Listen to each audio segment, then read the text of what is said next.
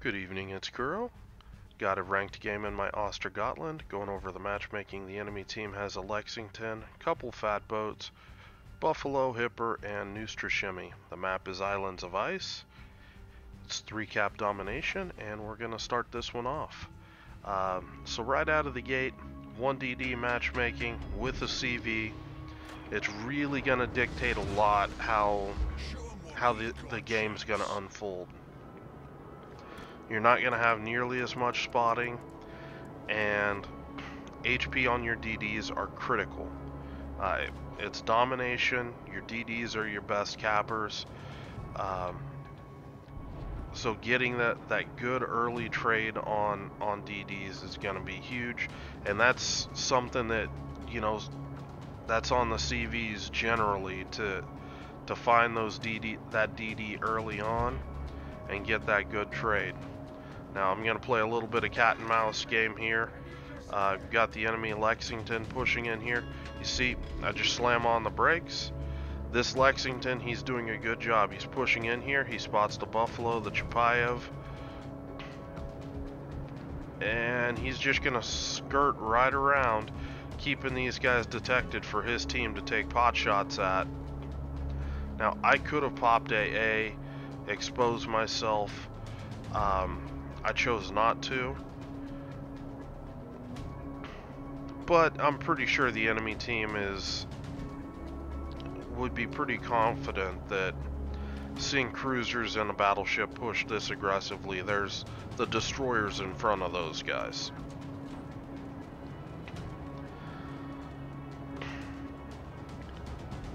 So, some lessons for the game.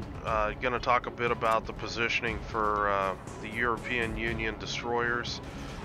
Since you don't have smoke, that's going to change your positioning a bit, and also for whatever reason Wargaming deciding these boats need to have better AA than most cruisers, it opens up a lot of, and there's a big hit right there from my CV on the enemy Noostrashimmy. Noostrashimmy does have a lot of HP that it can play with, so that's by far not the end of it.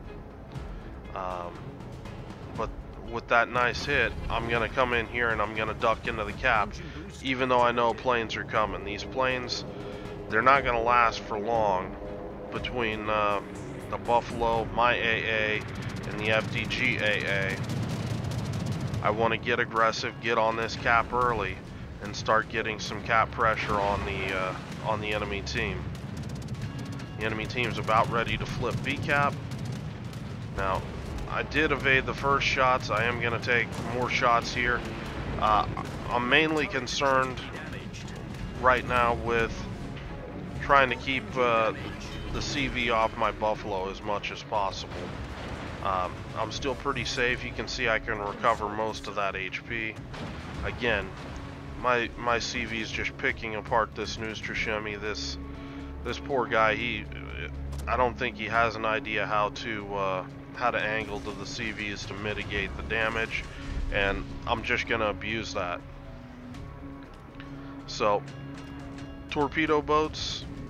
One of your jobs, especially with something that loads really fast like the European DDs, flood those smoke screens with torps. Don't let the enemy DDs, you know, set up the stage where their team can trade efficiently against your teammates.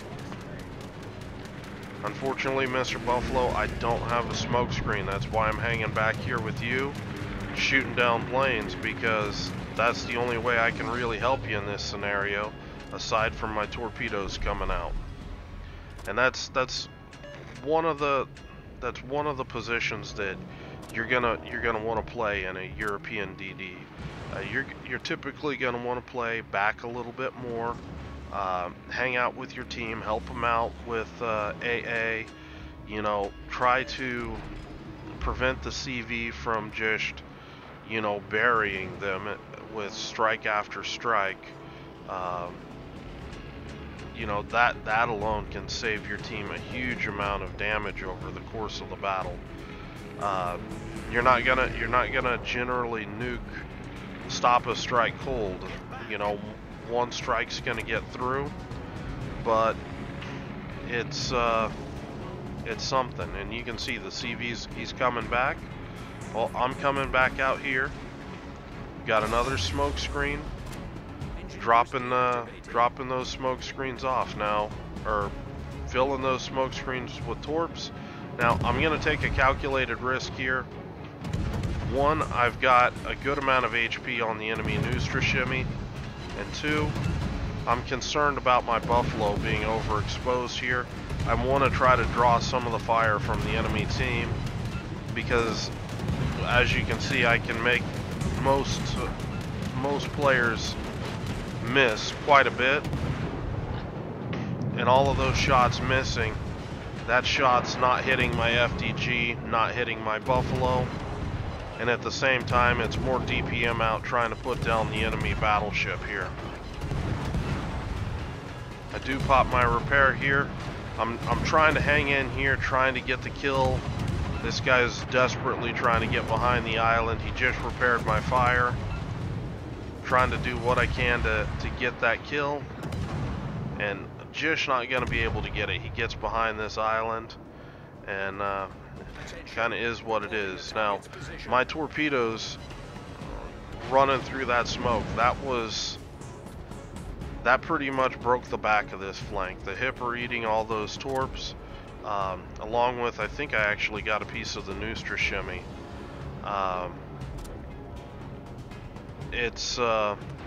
They don't have any more HP on this flank. Their battleship just went down. The hipper's running. The Nustra shimmy, I've got more HP than the Nustra shimmy. So I'm going to just hang around here at ACAP and be the bully. One of the lessons with torpedo boat positioning, you don't necessarily want to hang out in a line with your battleship. You see my FDG pushing up. He's gonna start dueling this Georgia here. I'm trying to help him out with planes right now, so he doesn't have to deal with the planes. But I'm gonna make a quick push out here and get involved in this brawl between my FDG and this Georgia, because there's no such thing as a fair fight. So the planes are shot down, popping my speed boost, gonna push out here. If I encounter the Nustra shimmy, I'm just gonna try to gun him down. But my intent right here, you know, got this Georgia and FDG brawl going on. I just wanna open up another angle of attack on this Georgia. And if you want to get a lot more consistent torpedo opportunities like this, where you're torping into the broadside of your targets, pay attention where your battleships are and get a little bit of separation from them. It doesn't have to be much.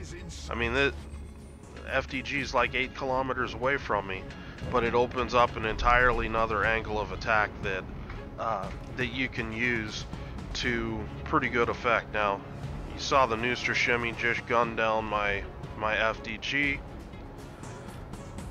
He's in that smoke right up there. And I'm just gonna play chill here. I don't want to roll with my team and go all heavy to one flank, because this Nustra shimmy may try to circle around, try to back cap us, and I don't want to get into a cap race. We've got a lot of points here. We can just play chill, and I'm not liking what I'm actually seeing on the other flank with my Jean Bart, my Georgia. They're all pushing up here and just trying to like bow tank behind this island. That CV is going to be coming for these guys. And unfortunately, like my teammates out here at A early on in the game, they didn't have me to harass the CV, so life's going to start getting much tougher down here in the east. So I'm just doing some circles out here. I see the buffaloes coming back, so you know what, if the buffalo's coming back, you know, I'll join the buffalo and we'll push through here, and we'll just sweep this area clear. That way, if I do bump into the Noostrashimmy, and Noostrashimmy, he pops up for some reason, he just gave up this flank, and I think that that's a critical mistake, because 852 points, you're capping vessel back here. How are you controlling your points? Yes, you're short on HP, but you need to be able to try to influence something. And I think that that's a strategic mistake there. That you know, one of the other signs that you know, this battle's just going to be a win. So waiting for this battleship to shoot, then I'm going to open up. Honestly, I'm playing too passive here. I see that the battleship takes a hit. I just go ahead, try to get him off the board.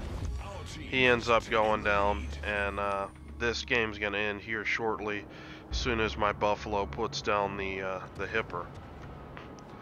So this game, not a lot of damage, but some good technical stuff, just good destroyer stuff that teaching you defending caps, how to be using your torpedoes, you know, creating crossfire with your battleships, a lot of basic stuff that it all adds up to wins.